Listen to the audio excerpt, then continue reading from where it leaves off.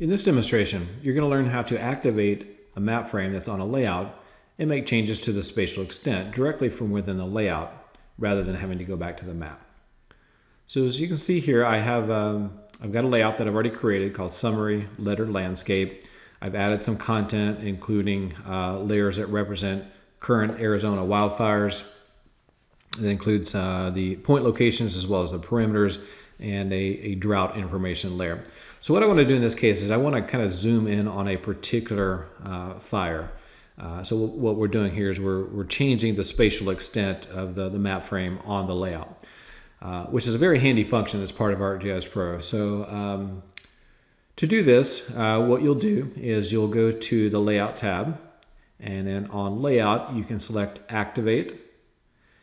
And, well, first, before I do that, I'm going to make map frame my active map. And so when you click Activate on the Layout tab, it's going to reference whatever your currently active map frame is. And often on a layout, you have more than one map frame. So you want to make sure you specify the active map frame. So I've activated map frame, which is my primary map frame on this particular layout. And I'll click Activate. And when I do that, you'll notice that it essentially disables all of the other elements that have been added to my layout and activates just the map frame.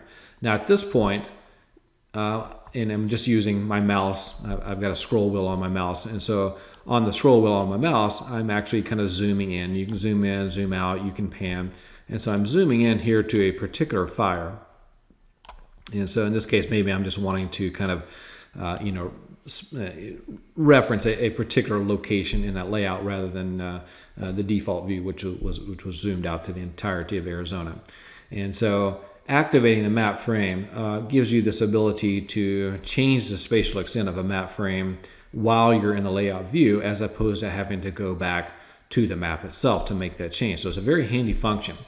Now at some point you're going to readjust your spatial extent, and you're going to want to deactivate that map frame. You can do that by going to, you'll notice that there's an activated map frame context tab that's become active, and if you click on that, the Layout tab, which is part of the activated map frame context menu, you'll notice you have some additional options here, one of those being close activation. And so if I click on close activation, then I kind of reset everything to the default extent where all of my elements are active at this point.